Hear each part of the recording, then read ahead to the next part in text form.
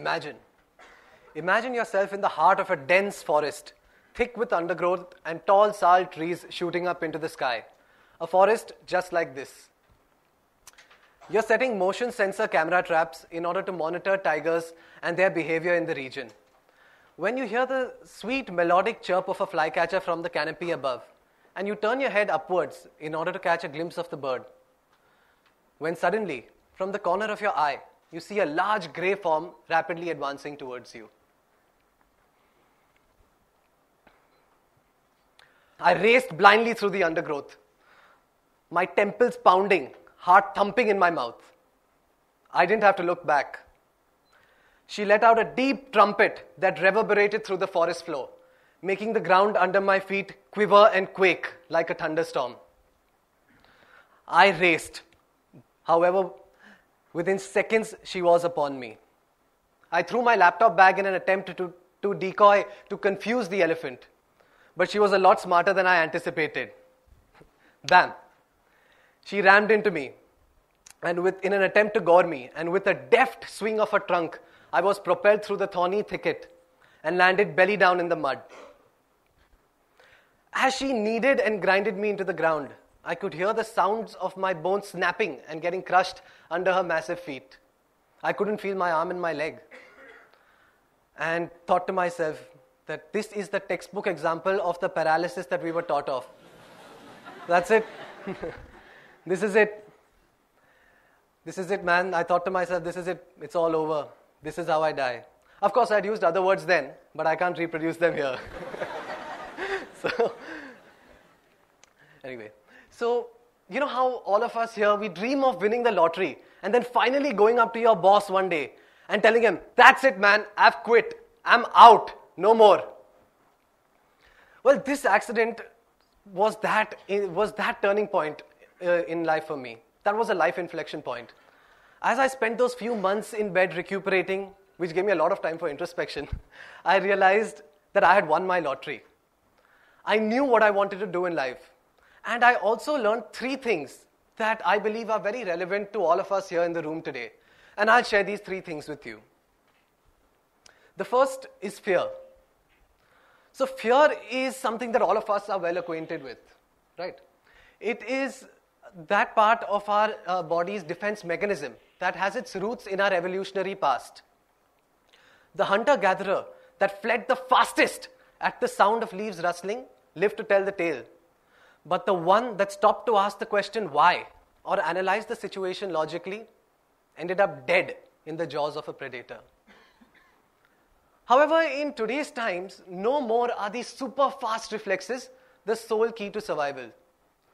Rather, the calm questioning thought process and the logical flow of reason prove to be the cutting edge. And when we let fear, this very natural emotion, get the better of us, we actually end up losing control over our being, over the situation. Because then we end up focusing not on the what is, but rather on the what ifs. Not on the task before us, but on the consequences of it not getting done. In the wild, we have this phrase that encapsulates this perfectly, I think. It says, it's better to make the wrong decision than to make no decision at all. Because even a wrong decision will provide you with the information of where your flaws lay and what the right path could be, whereas no decision will leave you stagnated and no less ignorant. And of course, if you're a chicken, you're meant in a sandwich.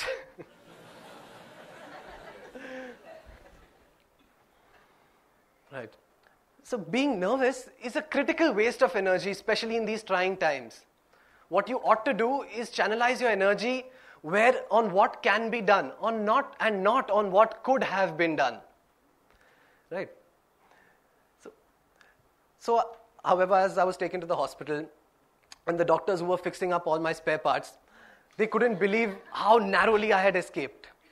I was less than 2 centimeters away from certain death or paralysis. It had missed my spinal cord by a few centimeters, less than 2. And coming so close to death has changed its perception in my mind.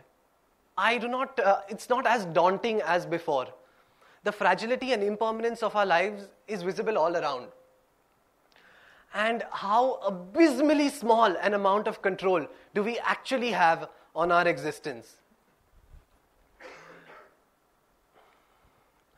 So, it brings me to what else I want to talk about. If the truth of life is that an elephant can strike any time, and we have no control over when this elephant can strike. But what we do need to note is we must recognize this elephant. It is not a pink, cute, cuddly one, but a huge 5,000 kilo heavy, large one, rippling with muscle, that is all out to kill you. And if it does succeed, what will you miss the most? Before me, as I spent all that time, figuring out whether I'll ever be back on my feet again, I realized another thing, how fleeting and ephemeral our life on this planet is. How we must do, if we have to do anything in our life, if you want to do anything in your life, it has to be now, right?